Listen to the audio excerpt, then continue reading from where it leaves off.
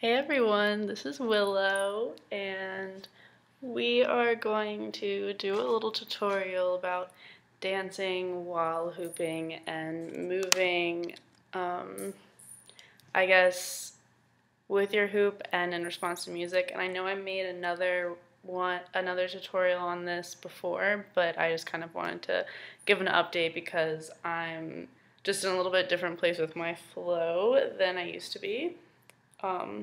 Let go of me. And anyway, I guess what I've been thinking about more recently has just been the way that I can, the way that I can, okay, that's great. Ow, fuck. Oh my god, Willow. I don't know, she'll make herself comfortable. Come here. Come here. Willow. Okay, so essentially, I think the way that I have been thinking about dancing with the hoop more recently has been, I think my flow has been more focused on the movement of my body and the way that it feels. So, I'll be doing something and I'm thinking about what are the ways that I can like move my spine to stretch my spine, or like contract a muscle and then like stretch it out, or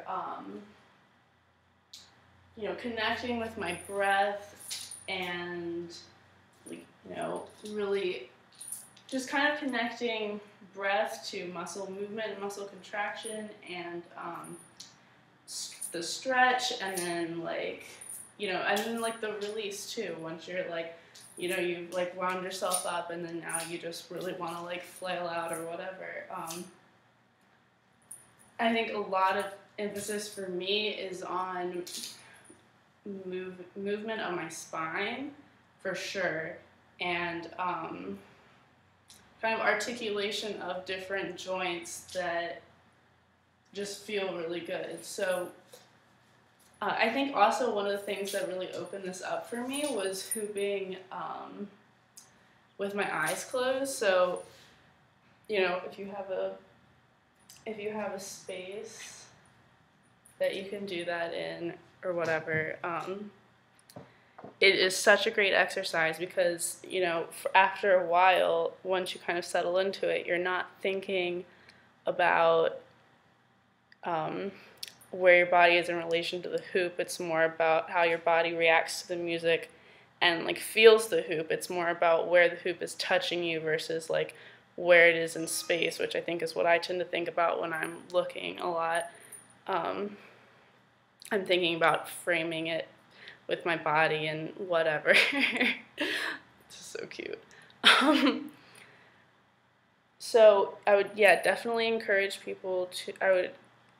encourage you to hoop blindfolded or with your eyes closed or whatever, to really not be so self-conscious about, ow, this hurts so bad.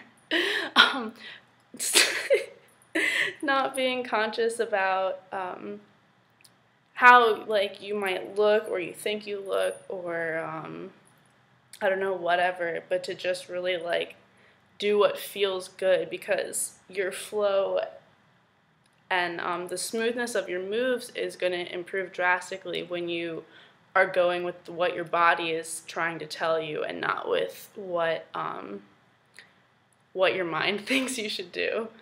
So yeah, that's my little bit, and hopefully that is kind of inspiring or interesting to some of you guys, and you can take something away from it.